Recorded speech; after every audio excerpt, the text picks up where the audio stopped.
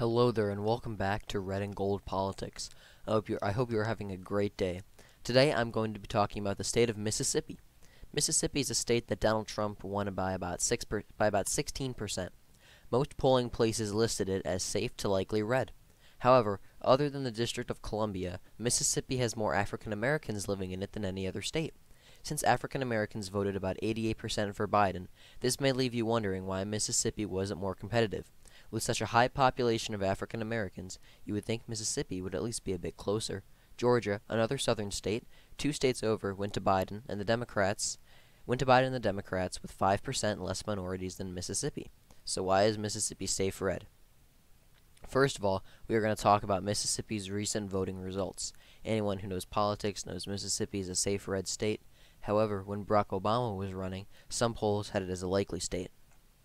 They are not completely wrong either when you look at this. Depending on the margins you use, Mississippi went to Romney by 11% in 2012. That's barely safe with my margins. This is a big shift to the left compared to the 2008 results. John McCain won Mississippi by about 13.2%. So from 2008 to 2012, Mississippi swung about 2.5 points to the left. Most election experts thought that trend would continue. They thought Mississippi would be a battleground in 2016, especially when Trump was the Republicans' nominee. However, the state shifted right by about 6.3% from 2012. Trump won the state by 17.8% in 2016 and 16% in 2020.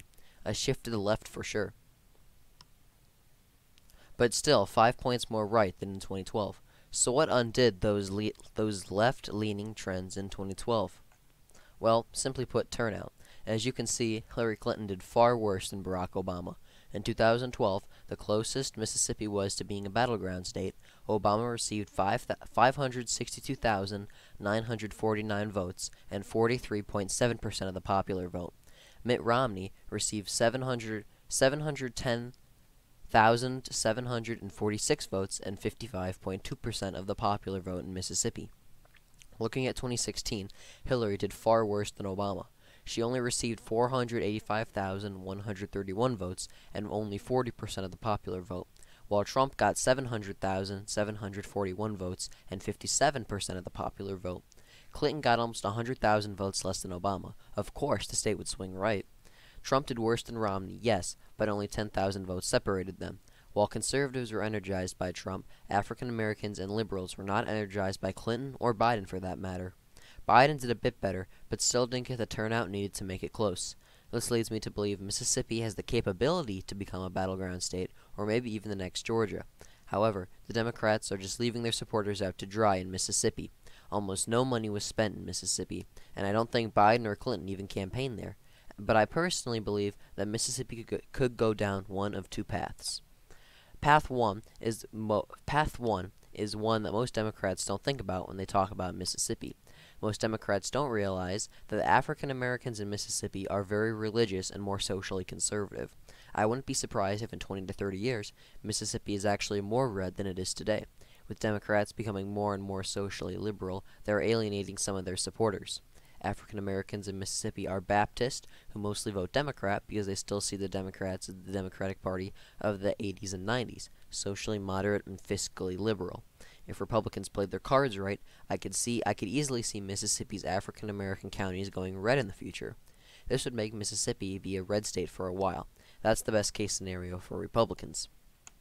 The second path, and best case scenario for the Democrats, is that the African American vote in Mississippi trends further left, like in 2008 and 2012. The only way this could happen is if they get a candidate who could energize the people of Mississippi. I'm not sure who could do that, but high energy is the only way Mississippi goes blue. With this high energy, Jackson or Biloxi, I believe it's pronounced Biloxi, could see high growth in the future similar to Atlanta. With more liberals and minorities moving into the state, these cities could become the next Atlanta and help the state go blue. But right now, neither Biloxi or Jackson is growing much, so I'd say this is a pretty slim chance. I'd say the future of Mississippi depends how much the Democrats really want to win the state. If the Democrats do make a push for the state, it has the demographics and numbers to be very competitive. However, I believe the Democrats will focus more on North Carolina, South Carolina, and Texas, as these states are closer right now and have more electoral power. This leads me to believe Mississippi will stay will stay red for a long time unless something drastic changes. Thank you for watching, and I hope you have a great day.